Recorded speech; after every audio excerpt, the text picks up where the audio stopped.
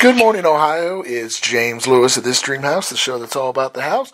Starring with us today is Emily Kless of Tops. Emily, thank you for joining us. Oh, thank you for having me on today. I'm excited. Why do people love to collect cards?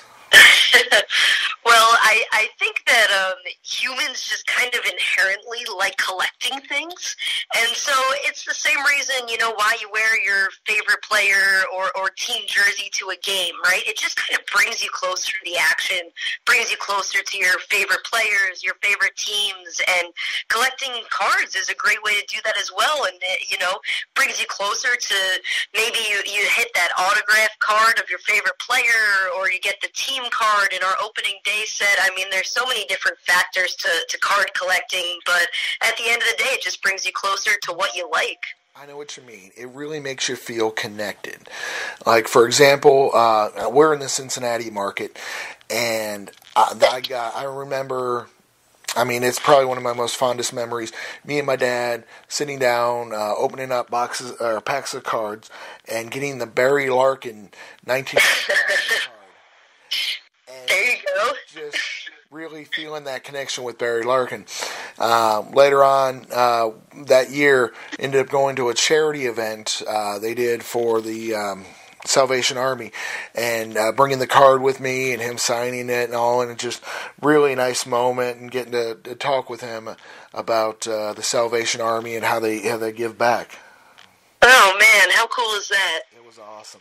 That's great. And that's one of the things I love about cards, because like you said, it just gives you that connection. It makes you feel closer to the players and more invested in their success as well. Mm-hmm. You bet.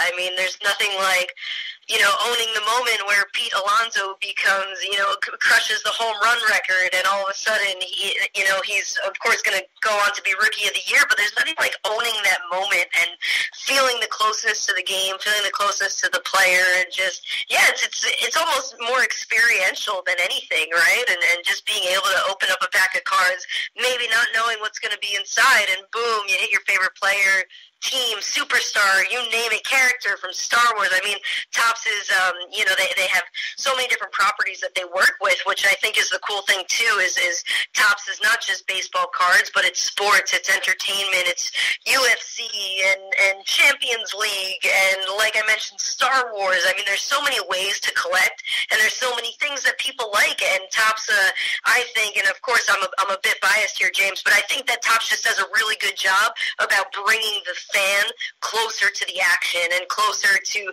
their favorite movie, their favorite character, their favorite player, whatever it be. Topps just does a good job documenting that, and I think that's kind of why people resonate with it. Exactly. And I agree with you, that not knowing factor as well. I was going to say that has gotten so popular and so enjoyed that video games are basically stealing it. Not just the sports games, because obviously Madden and 2K, they have packs of cards that you open to get more players. But Sure. Even the different other games where you open packs or open something similar, and you get, depends on what weapon you get in the video games and different things like that, they all are starting to embrace the uncertainty, the anticipation that opening cards gives you. In their games. I think that's totally. Yeah, it's that surprise factor, and that's why I say it. Topps is almost, it's experiential more than anything. I mean, sure, at the end of the day, you're opening up the pack, you're owning what you collect, and you're owning those cards, but there's almost nothing like the feeling right before the pack even opens that you don't know what's going to be in there, and yeah, it's exciting, and like I said, people resonate with it. People want to feel that feeling. It's just an exciting thing, and I think that's why card collecting brings so many people joy. So why is collecting cards such a part of American history? Well, let's see.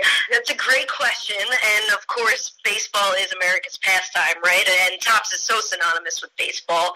I mean, in '52, we pretty much created, the modern era of card collecting began. We created that first set with the team logos and, those simulated player autographs, the stats on the back. I mean, kind of baseball cards as we know them today. And so I think because of that deep-rooted history where Topps has just been around since the beginning of it, in a sense, that's why collecting is popular. That's why Topps is popular, and they've innovated over the years, making cards. They're no longer just 2.5 by 3.5 piece of cardboard. It's kind of grown into these chrome cards and these acetate cards, and the technology, I think, has grown with it as well. So Topps is, even though it's an old and a deep-rooted company, it's always kind of ever-evolving, and it's kept up with the collector interest.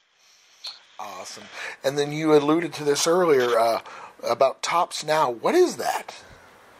Yeah, Topps Now is fun, James. It is. I think it's awesome. It's basically a program we run where we take the biggest moments that happen in the game, at the match, what have you, and we create them into cards for collecting. And then those cards are sold the following day, right after the moment happens, and they're sold for 24 hours exclusively on the Topps.com site.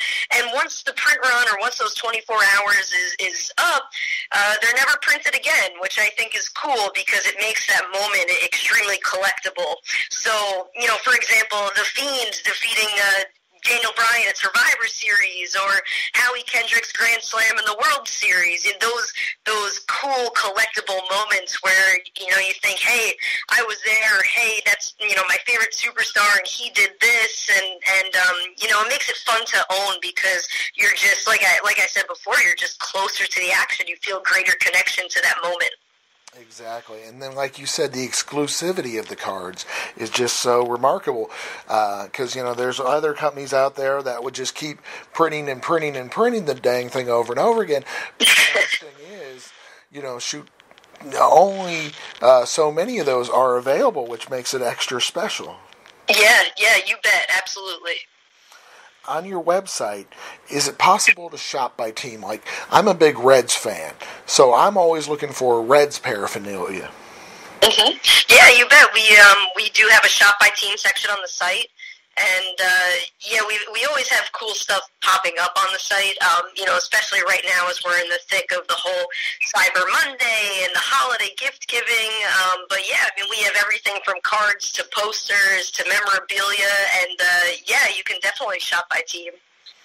So you mentioned there are different leagues and there are different pop cultural phenomenons that you offer. I know it's a long list, but if you could indulge us.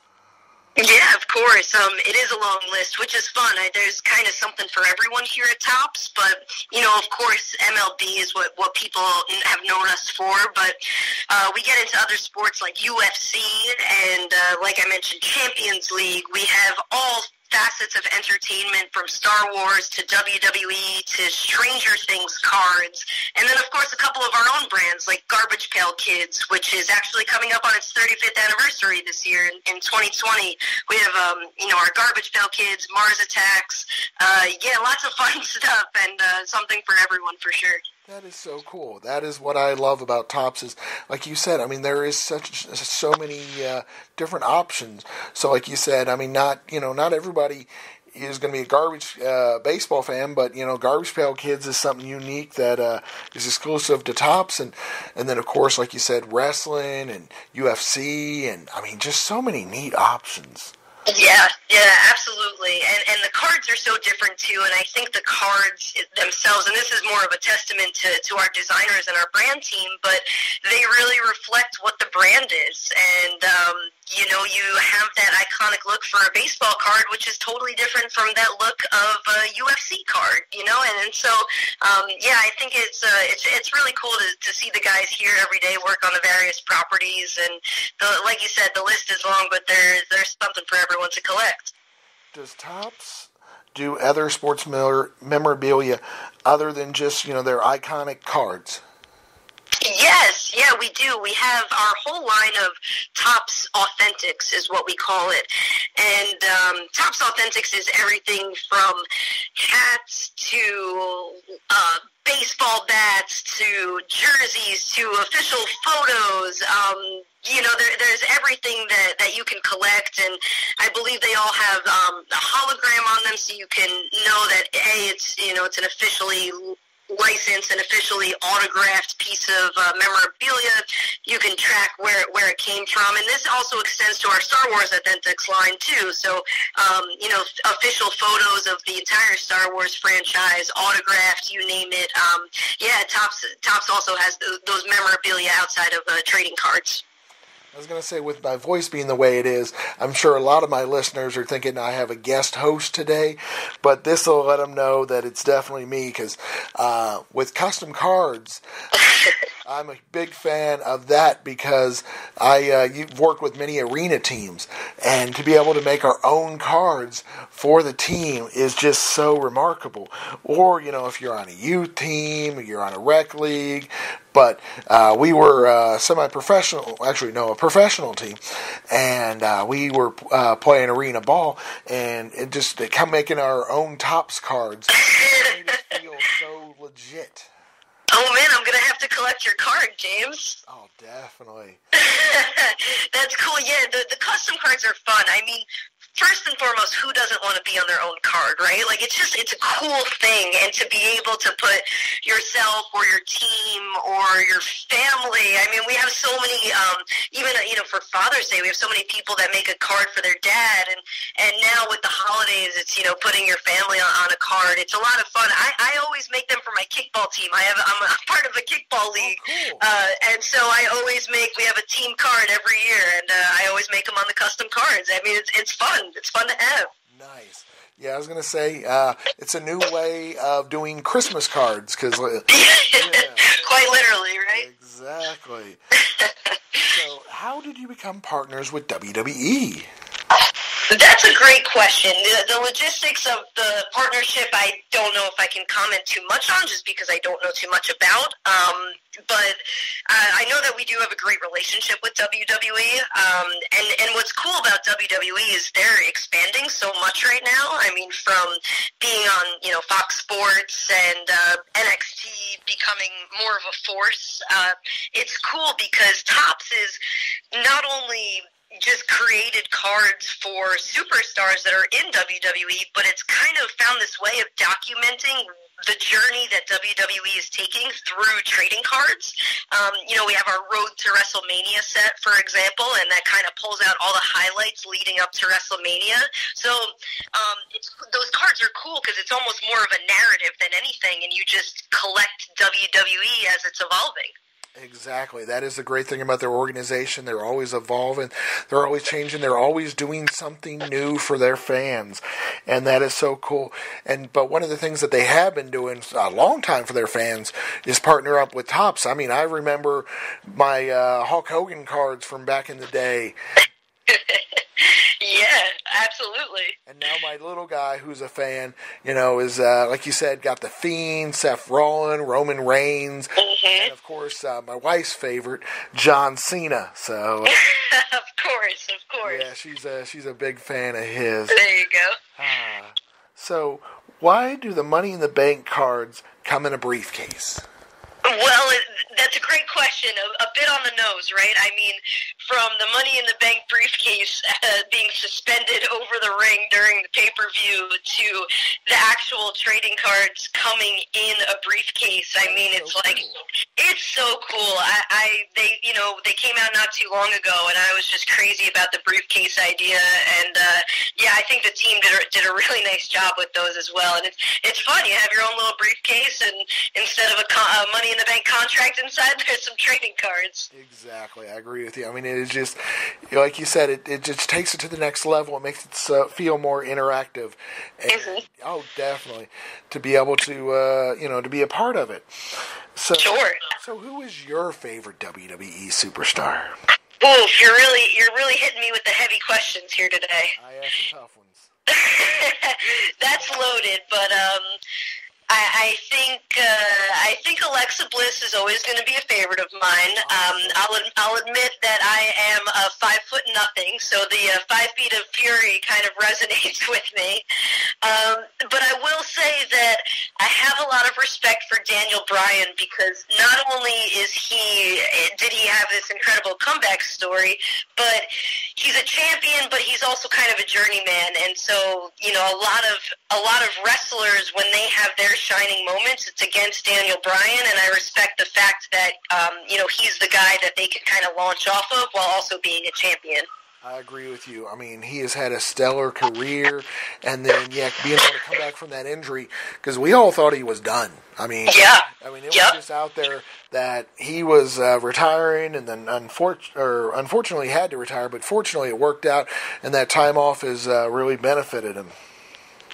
Yeah, and he's had just such a fun comeback. I mean, they've done so many different kinds of things with his character, and he's fun to watch and just a really good staple of WWE, I think. So with Alexa and Daniel Bryan, obviously there's probably some cool special edition cards, autograph cards, or relic cards out there for, all the different WWE wrestlers. Yeah, you bet. We have so many autographs of various, WWE superstars. We have relic cards that might contain a piece of their shirt or some other relic. Really cool stuff. And I think even you mentioned the Money in the Bank, that briefcase box. I think that alone guaranteed a couple of autographs in there and maybe another hit. So it's fun stuff to collect. And like we were saying before, when you don't know what's going to be in there, and then all of a sudden you're pulling out an autograph of your favorite superstar. I mean, there's nothing better. Exactly. And then the women wrestlers, they had a really, not in the Money in the Bank, but over the years, they've had a really unique card. They had a KISS card, basically. You bet. We have the KISS card. It's ever popular. And they actually were included in WWE NXT, which is a product that was just released this past week. And so, you can find KISS cards in our NXT product as well. That is awesome. Because you read my mind. That was my next question. It was like, so what stuff is coming out? What stuff should we be looking forward to in 2020? Yeah, definitely. So the NXT product kind of wraps up 2019 for us from WWE.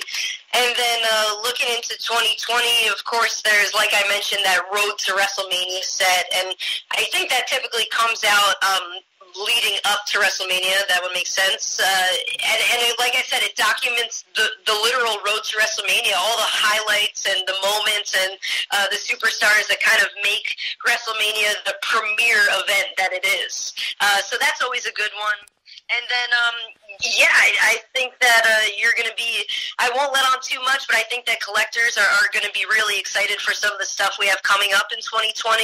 And like we've said before, WWE is an evolving brand, and I think that Topps is, trying its best to evolve with it and create new types of sets and new types of products for collectors to get their hands on. So it should be a really fun year this year. I'm excited. Sounds awesome. So where is the best place to buy Topps cards? Sure. So you can always head to Topps.com. That has our full selection on there. Your local hobby shop is, of course, the best place to go for all those hobby boxes.